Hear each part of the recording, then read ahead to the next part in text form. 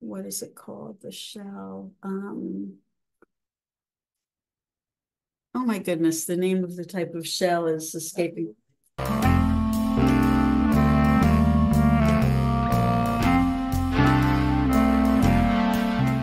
And action. Welcome back to Show and Tell. I'm Billie. A couple of episodes back, I announced that I had a prize from Vogue Knitting Live that I was going to pick a winner for as soon as we got to 40 comments. We just about got there, and I'm going to let it go. So thank you to all of you who commented, and the lucky winner of the random drawing was Ellen Dreschler 9905.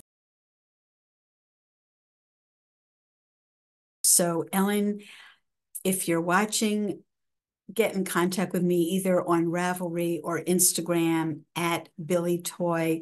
I also responded to your winning comment. So if I don't hear from you by the next episode, I'll pull another winner. Before I get started in today's episode, I wanted to remind everyone that in just a couple of days, I'll be starting the Anyway Beret Knit Along. Note the beret I'm wearing. Last episode, I showed you a variety of different berets that I've knit, and it's going to be a lot of fun. We'll meet for 3 consecutive weeks. We'll all be knitting the same beret together. So we'll all start together and go through the various beginning steps together, and we'll come back at the 1 week mark to compare notes, and we should have all reached a certain point in the beret at that point. And then the following meeting, which will be the 3rd time, we'll be wrapping up, and everybody should have either completed or be about to complete their berets.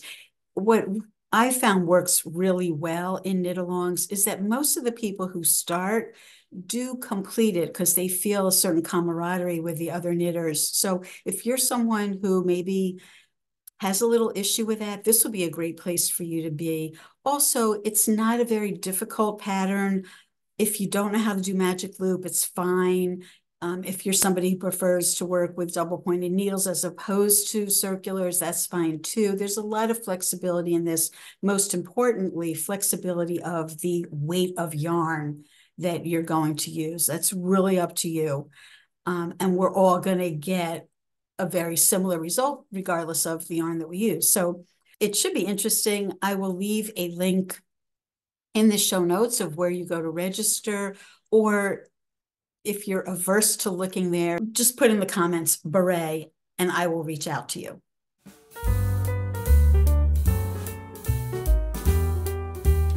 My only finished object this week is this gray baby sweater for my cousin Lola's baby, whose name is Gray. I just wanted to show you the difference in needle sizes. The sweater on the upper right was knit with 1 skein of paint box cotton Aran yarn on a size 7 needle. The sweater on the lower left was knit with the exact same skein using a size 10 needle. The fabric is completely different. This fabric is pretty dense, not a lot of stretch. Normally I like to knit with that kind of denser fabric, a tighter weave, because I think sweaters hold up better and pill less. This is cotton, so I'm not worrying about that. But let me grab a tape measure. Okay, so you can see this little sweater is about 6.5 inches wide. This sweater, which has a completely different fabric, very stretchy. I think it'll be easier to dress the baby in something that has this kind of stretchiness to it. And the width of this, and there's a lot of play with what the actual width might be. The width of this is more like 7.5, maybe even a little bit bigger, but so much give in the fabric. I'm so much happier with the one on the lower left. And as you can see, the yarn goes a lot further with a bigger needle. I sent my husband on a little mission. He happened to be in the neighborhood of one of the local yarn shops. I sent the sweater with him and I told him, see what they have in the way of gray buttons. They didn't have very much that would fit the buttonhole that I made, but he sent me pictures of 3 and together we chose these. They are, is it abalone? I think it's abalone. It's got that blue lavender iridescent tone. Anyway, this is the baby Sophisticate sweater. I added my own little touches. I put on a little pocket. It's a functional pocket. And I put on these little elbow patches on the back to give it some extra cuteness, as if it wasn't cute enough already. So here's the buttonhole. And the button fits through just perfectly. The yarn I used is, if I could get it to not wash out. Woo. Boy, it's kind of a bright day. Things are getting washed out, but you can see it's Pink Box yarns from Lovecrafts. It's 100% cotton. They have many, many colors, and I took a chance ordering the lightest shade of gray that it would be, this pearl gray, which I was really happy with. 20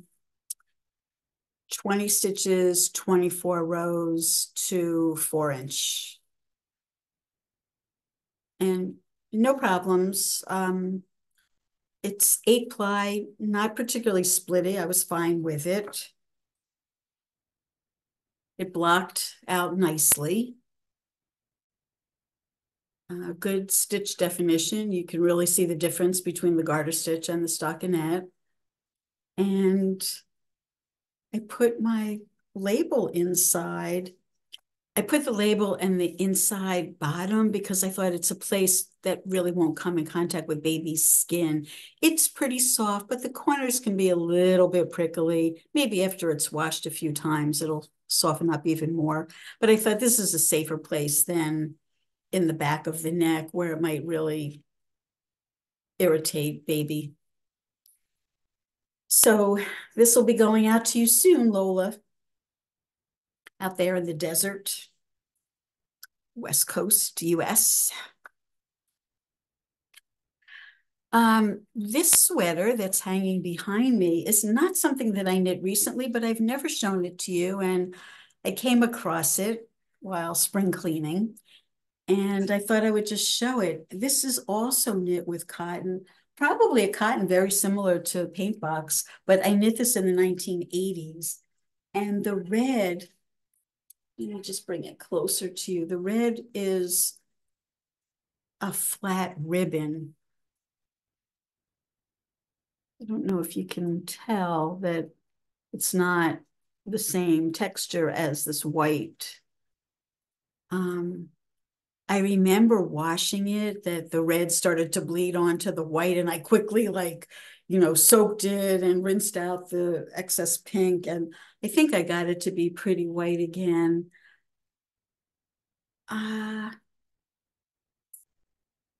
Well, it's not something that I've enjoyed wearing. I think I only wore it once to do a family photo where we were all in red and white sweaters. The guys were wearing stripes and I was wearing this, because the texture, the drape of it is not very flattering for me. It's a beautiful sweater. Maybe if I lost a whole lot of weight, it would hang nicely. I don't know if it's something that I can ever really improve upon, but I just thought I'd show it to you because it is very interesting, that honeycomb stitch. There's like a slipped stitch that creates that shape. It's kind of fun to knit, as I recall.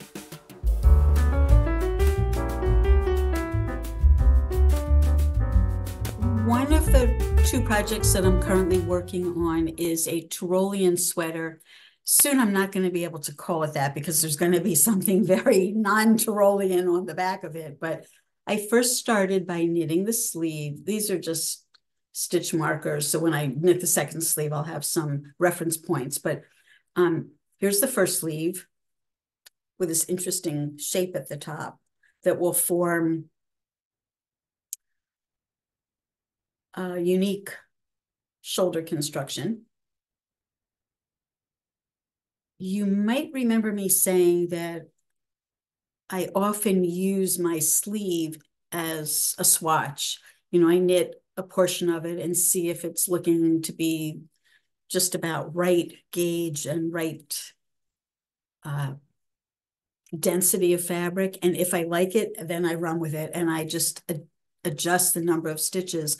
This pattern was not written for my size, so I was going to have to change the number of stitches anyway. So this was the first piece that I knit. Then I went on to doing one of the front panels.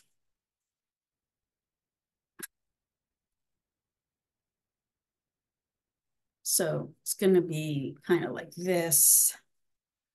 Let me stand up. So this is actually interesting because this sweater is a little bit, the sweater I'm wearing is a little bit on the short side for me. So you can see that I went, well, you might not be able to see in this light, but I did go a little bit darker with this one. These are supposed to have more stitches going through the center in other colors, but I decided to just do the intarsia kind of a solid color block. I thought it would be easier. And then I'll go back in and either duplicate stitch or embroider something else on them. I have some ideas in mind. Anyway, this is one of the fronts. And I will go to a flat lay in just a while to show you how I have been matching this up to my template that I created last time I was with you.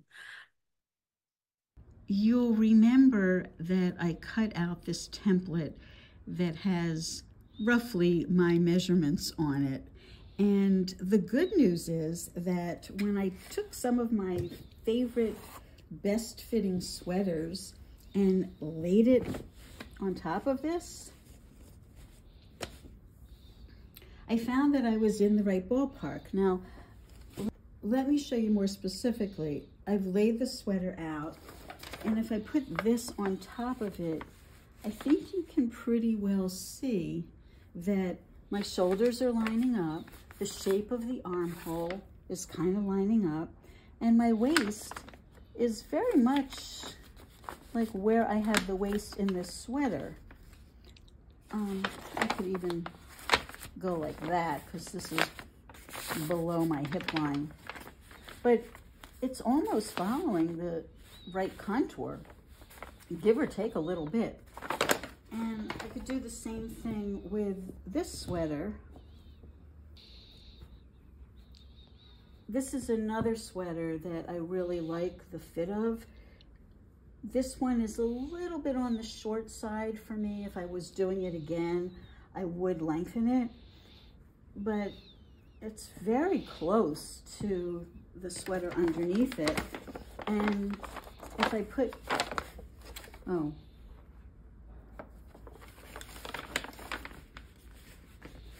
if I put it on top of the template, I think you can see that this too kind of is in the same zone. For me, the most important thing is the shape of the arm side. So this has just about the right shape. So I'm really very happy that I made this template. I think it's useful to me. Here with my recent project, I know that I still have a little more work to do up here, and I made this a little bit longer, which I think I'm going to be happier with. if I line up the armhole, I have more length here. This sweater doesn't have ribbing, so it hangs in a different way.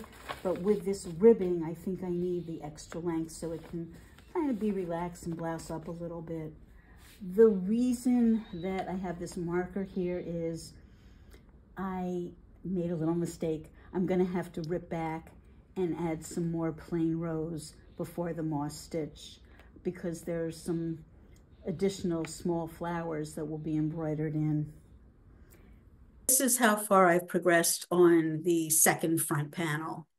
And once I get the two front panels and I can hold them side by side and really see how much real estate I have to work with on the back, then I'll be able to really nail down the chart for the motif that I'm going to cover most of the back with. And my other project, which gets occasional love, is this Ibiza lace scarf. I keep it knotted just so it's not so unwieldy, but let me unknot it for you and show you. This is, oops.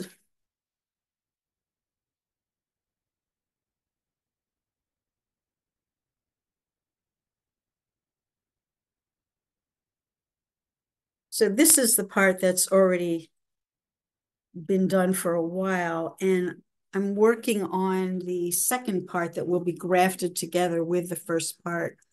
And it's grown a little bit in length since I last showed it to you. If I had my druthers, I would be a monogamous knitter, but I'm finding more and more I just can't be, because some things I really need to be sitting in front of my computer looking at the chart. This I have written down line by line, all of the instructions, and I have a whole system of how I check off the rows each time I complete them. And instead of having like 10 checks for each of the repeats, I have a whole an intricate system. First it's dots, then it's like connecting dots, and I have a whole thing. So when I come back to looking at it, I'm able to see immediately where I'm at in the pattern. But this is the thing that travels with me. So if I have a doctor's appointment, I'm sitting in the waiting room, I know I can knock out a row or two. I don't need to have my computer. I don't need to have the chart in front of me. I don't need to carry a whole big piece. It's very compact. I know I say that every time I show this to you. This is it. The cone and the knitting, and then I have my little notebook. So a very portable. And since I'm working on it a long time and I anticipate working on it a great deal longer, it's great to have something like this. I don't know what I will replace this with when I ever finish this, because it's kind of in a special category, being thin, lightweight, and having, very small amount of yarn that's going such a long way. If you have suggestions for me, of course, vintage patterns, because they're knit in pieces, can fit into that category as long as I don't have to refer to a color work chart, or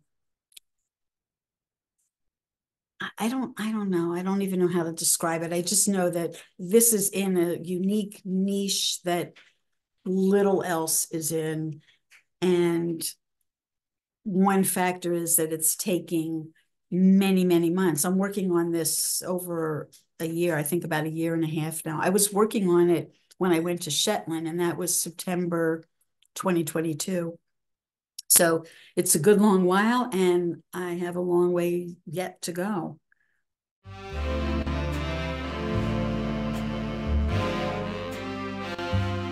You know that I have a passion for movies, vintage movies, particularly black and white.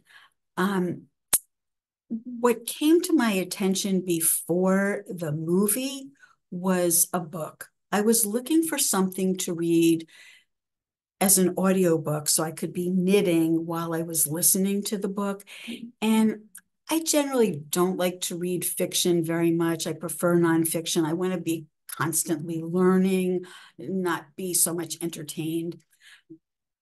But I thought I want it to be something kind of light. And I also want it to be something that's of the time period that I'm interested in, 20s, 30s, 40s, and something of some literary significance. And there are a lot of those books out there, but the one that I stumbled upon first was a Pulitzer Prize winning book by Edna Ferber called So Big, as in, how big is baby? How big is how big is baby? So big. Didn't they used to do that with you when you were a kid? They did it with me. In fact, they did worse. How ugly is Billie? So ugly. I think that was meant to deflate my maybe inflated self-esteem as a child. I'm not sure, but here I am. So I didn't know what the book was about. I didn't know that it was about a child who was nicknamed So Big because his mother used to play that game with him.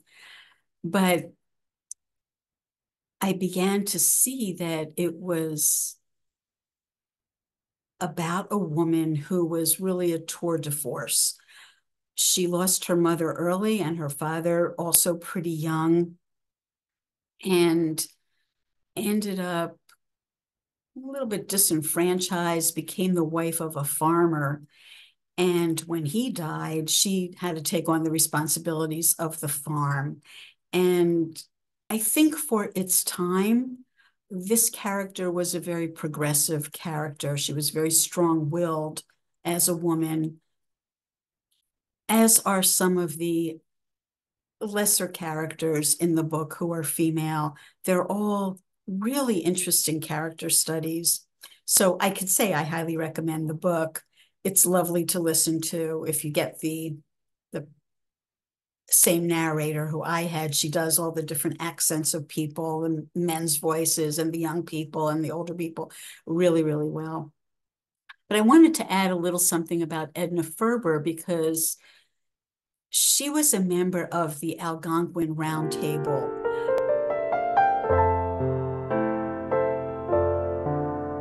People who live in New York or who have visited here may have passed by the Algonquin Hotel. It's in the Theater District. It's on 44th Street.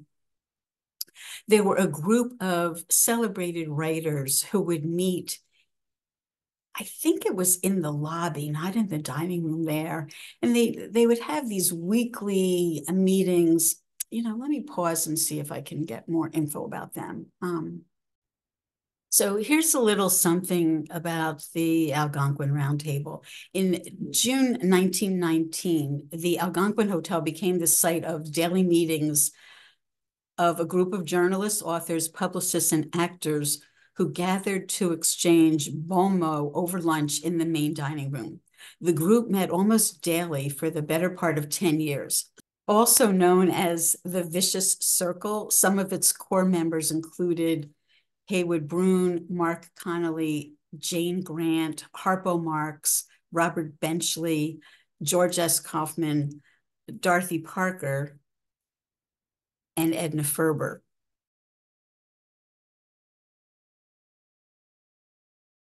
Amongst many others.